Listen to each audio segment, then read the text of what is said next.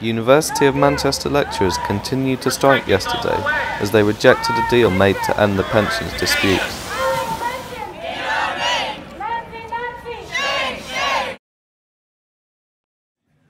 This was the scene from inside the union as strikers met to discuss their future.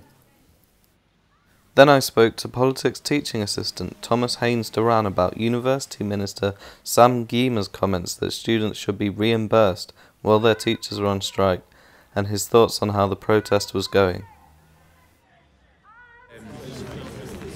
I would support students trying to get a refund because they're paying a huge amount, way too much money. They shouldn't have to pay tuition fees at all. A lot of people on strike here, when they went to university, never had to pay tuition fees. So if they can get some money back, that's good for them, but it's also good for us because it puts more pressure on to the university management because they have to think about their budgets as well. When most of us think of strikes, we think of miners in the 80s, so I asked Thomas what it felt like to be on the picket line in 2018.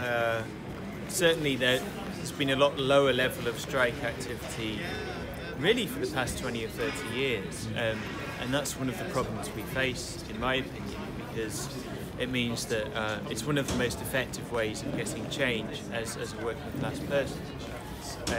With no deal being reached, the strike will carry on, with the possibility of disruption during final exams and assessments in the summer term.